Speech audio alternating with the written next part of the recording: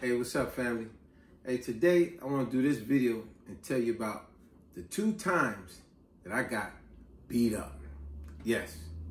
I mean, what really happened was I was totally humiliated, embarrassed, and yes, I actually got beat up. Now, we know a lot of times growing up or whatever throughout our life, we go through all types of ups and downs. And some things that happen, it's just part of life growing up. But other things that happen, it stay with you for life. Where you be like, man, ooh, this just pissed me off. Just get me so vexation. You know what I'm saying? Give me such a vexation. And that's going to be the word of the day, vexation. You know, sometimes you may hear people say, man, I was vexed. That's just abbreviation for saying vexation. Now, if you look up the word vexation, it means to be very annoyed, frustrated, or worrisome. In this case, I was very vexed. And to this day, it still kind of makes me vexed of what happened. So let me get to the point. Let me get to the story. You're going to like this. Now, obviously, this first story, this happened when I was about 2nd or 3rd grade. Yeah, I know I'm a mature man now, but still, I could never forget this. This when I was a child. You know, I was living in Elizabeth up under my Aunt Hula and my Uncle Billy. Rules and regulations in their house, you know, because my mom had passed away. But anyway, I remember I was like in the 2nd or 3rd grade. And I remember this one time, school just let out and I'm crossing the street and I crossed in the middle of the street.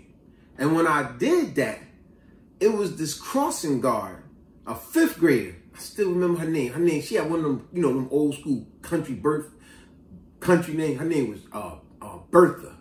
And she was big and we used to make fun and be like, Big Bird Bertha. You know, children can be so cruel sometimes, brutally honest and cruel. But anyway, I had crossed in the middle of the street. And Bertha had grabbed me from the back. And she was like, get over here. You're not supposed to be jaywalking. What? I didn't even know what the heck jaywalking was. And yo, she grabbed the back of my coat and drugged me all the way to the corner with my heels dragging on the concrete, just dragging me back. And I was like, get off me, get off me, get off me. I ain't playing, you better get off me. And the whole way, you know, all my friends laughing, like, Big Bird is pulling him.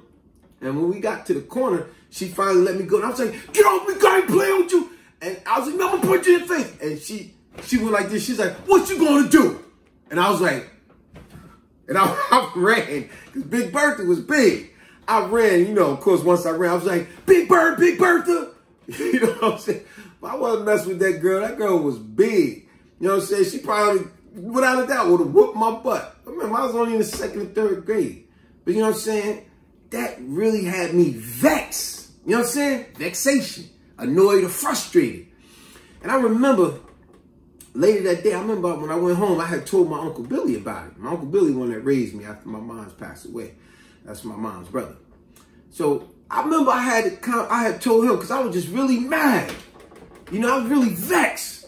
And I told him exactly what had happened. And I remember my uncle gave me some of the great advice that he's always did. He said to me, he said, boy, some fights you just can't win.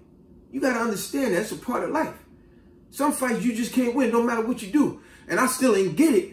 Because I said, yeah, but, you know, just like my mother told me and you told me, if I'm fighting somebody and they bigger than me, you pick up a brick and you bust them in their head. He's like, yeah, you do, but you told me this was a girl, right?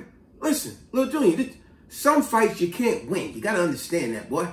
He said, for example, let me explain to you. You a boy. If you would have fought that girl, let's just say she was your age. If you would have fought that girl and you would have beat up, know what everybody would have said? Man, you beat up a girl, you a chump. You see? And then he said, now, if she would have beat you up, everybody would have still said, man, you got beat up by a girl. So either way, you can't win that.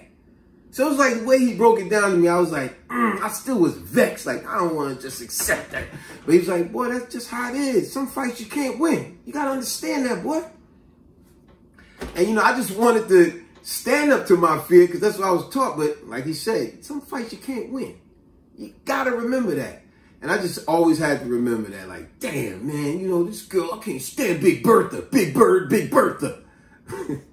But anyway, I remember also like the things I used to say at times as a kid. You know, sometimes you say things and you don't even realize what you're saying. I remember anytime I would get in some type of altercation with a slightly older kid, I was always quick to be like, man, don't make me go get my cousin Junebug. I'm going to go get my cousin Junebug. Yo, I used to say that so much. I didn't realize it until one day. I remember the kid down the street, Jimmy Williams. He actually used my bike. And I remember Jimmy Williams, he said, yo, watch this trick I'm going to do. And he made the back, a lot of people could wheelie the front, but he made the back wheel come up. I had never seen that before. And I was like, oh, sweat. That's the joint. Because, you know, that's how jokers used to talk back in the days. Oh, sweat. That's the joint. You know what I'm saying? So he rode my bike for a while. But after a while, I was like, all right, man, give me my bike back. And he's like, man, I'll give it back to you when I feel like it. And I said, man, you better give me my bike back, man. I ain't playing. And I remember he came up to me. He said, what you going to do? Once again, like Big Bird. What you going to do? And then he said, what you going to do? Go get your cousin Junebug since you think he could beat everybody up. And I remember when Jimmy said that, I didn't even mention my cousin's name. But when he said that, a bell went off in my head. I was like, damn, do I always be saying that? Every time I get in an altercation with an older guy, I be like, don't make me go get my cousin Junebug. You know what I'm saying? That's how I always was. But, you know, this is a family that raised me, which I'm very appreciative of. My cousin Pretty and all of them. Appreciate y'all. All the stuff I learned from y'all growing up. But anyway, let me get to story number 2. Because I had to mention that. Because a lot of these times, you got to remember, you got to stand up to fear. You can't always let fear overwhelm you. And that's another one of my videos. And it touches on that. Sometimes kids get bullied. And you got to sometimes stand up to fear. But like my uncle said, some fights you can't win. But that's another one of my videos. It's called Standing Up to Fear. Go to that and watch that. And I'm sure you guys appreciate that. But here's the second one. Remember, he said some fights you just can't win. Now, that's when I was like in the 2nd or 3rd grade. Now, check this out. Look at this deja vu moment. That's another one of my videos. Trust me, y'all would really love that. That's an educational one, deja vu. Because we all been through some form of deja vu where we're like, wow, I can't explain this. This seems like I've been here before. This is weird. It's crazy. Trust me, you'll love that. Deja vu. Go to my Spinx 4 video. Subscribe, share, like, and comment. We'll go to deja vu. But let me get with the second story. I was about in the 6th grade now. Remember, the Big Birthday. That's when I was like in 2nd, 3rd grade. So what? I was like 7, 8, maybe, something like that. But now I'm like 12. I'm in the 6th grade. I'm learning. I'm getting better. I'm getting stronger. I'm in the weight room, this and that. I remember we went to Baton Middle School. Now, the way it worked, when I went uptown, moved uptown, the way the schools work, you know, it's 4 marking periods in the school year. But every middle school take 1 marking period, and they choose a number of kids from maybe 90 kids from each district, and you would go to this school called the Career Center, which was Baton, for a whole marking period. Now, that Career Center, they had 4 floors. On the top floor was gifted and talented. The 3rd and 2nd floor was for all the other schools to come there. And in the basement was for the mentally challenged kids. And across the street, you know, they had ABOF. But in Baton, at the bottom was the mentally challenged kids. So you know how kids could be brutally honest and hurtful sometimes, the stuff we see out of our mouth as kids. So, you know, now remember, I'm going way back to the 80s. I'm not trying to be offensive here. I'm just saying how it was so y'all can understand, paint a picture for y'all. So when we went to the school, I remember Mr. King gave everybody a prep when you first got to the school. He told us what was on the 4th floor, the 2nd and 3rd, where we belong, all our classes would be in, this and that. And then he told us about the basement. He said, now listen, all y'all better understand, in the basement floor, there's some kids here that's called, they're mentally challenged kids, but they're just like you kids, so don't think you're better than any of these kids. And I'm going to tell y'all something. Now, when I say mentally challenged, y'all better not be going around here saying they retarded. Because I know a lot of y'all kids out here calling these kids retarded. They're not retarded. They got a little mentally challenged. Because some of you kids are mentally challenged, your bad self. But the prep that he gave, he said, if y'all have any encounters with any of those kids, nobody played with Mr. King. That joke was fast and strong. If you cut class, he'd catch you. But anyway, he told us, he said, listen, if you have any encounters with any of them kids on the basement floor, the mentally challenged kids, you better not put your hands on them. Because if you put your hands on them, I'm going to put my hands on you. Y'all understand?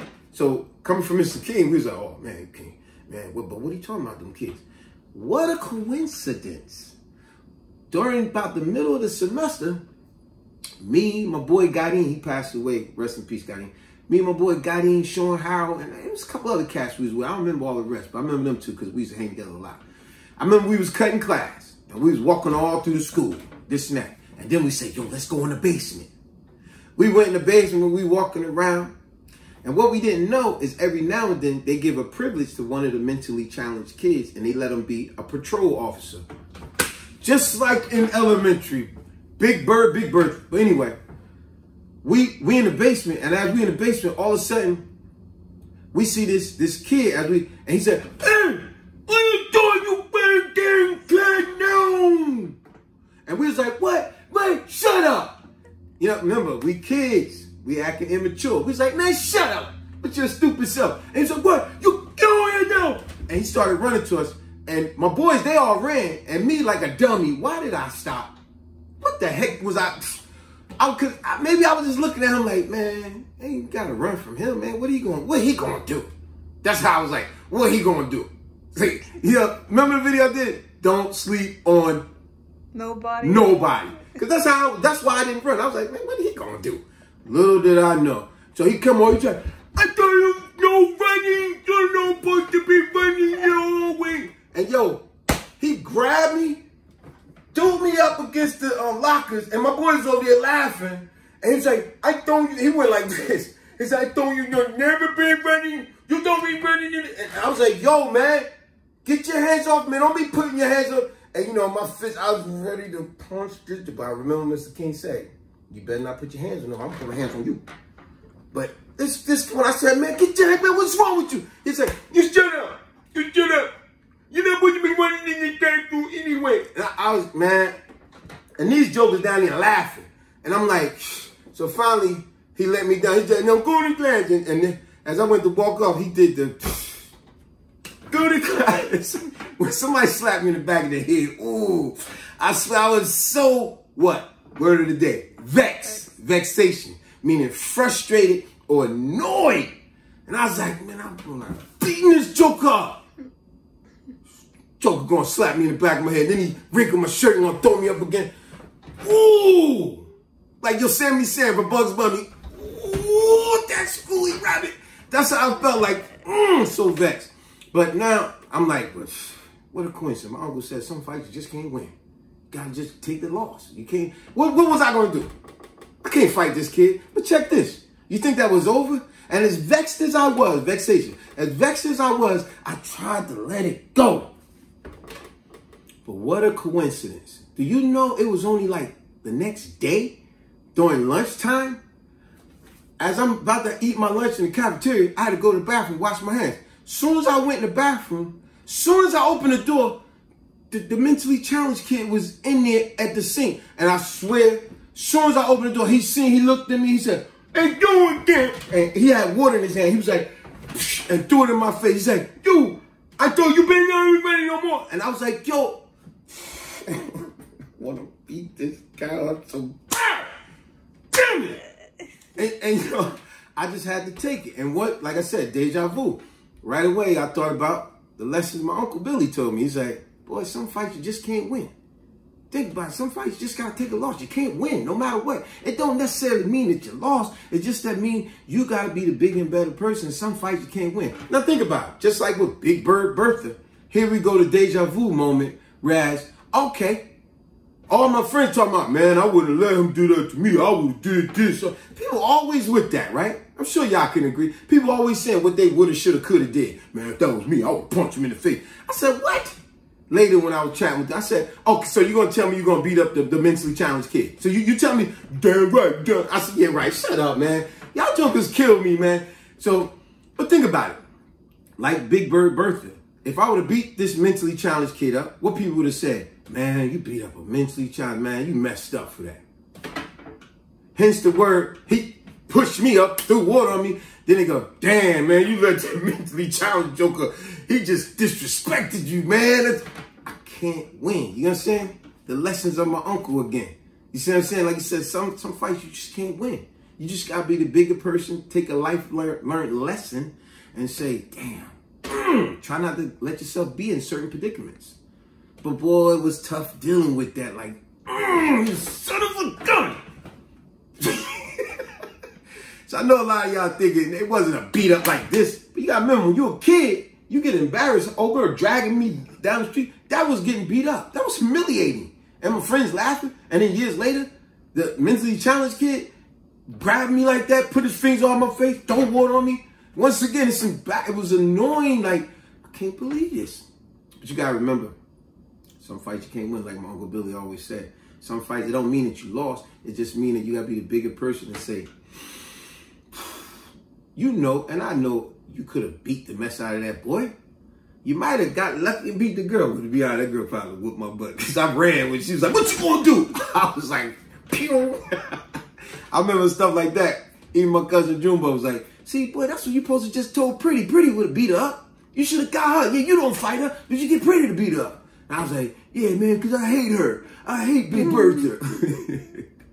But yo, I ain't gonna keep this video too long. A lot of y'all out there, like I said, these childhood memory stories, go to my other video. I'm telling you, you'll love it. It's called Standing Up to Fear, because it's an incident happening there. Another one, a childhood actual fight that I did fight this joker back. There's my cousin, the other cousin, a cousin of my cousin in New Brunswick. And oh, I got this joker back, because I wasn't going to tolerate that junk with this cat. He wasn't no girl or no mentally challenged. I just, yo, you going to get yours. And I got that joker. It's called Standing Up to Fear. Just go to my channel, Spinks 4. Integrity, type in Standing Up to Fear. But you see the correlation here of the deja vu, the mentally challenged kid and Big Bertha. What a coincidence. Both fights you can't win. You know what I'm saying? So like I said, I ain't gonna keep this video too long. I'm gonna end it in closing with saying another reason I love to mention my Uncle Billy quite a bit in this video, because look at it this way. Well, I'm gonna look at it this way. It's a dedication to him. He's no longer with us no more. But that man taught me a lot. He was my uncle, my mother's brother, but however, he was like a father to me.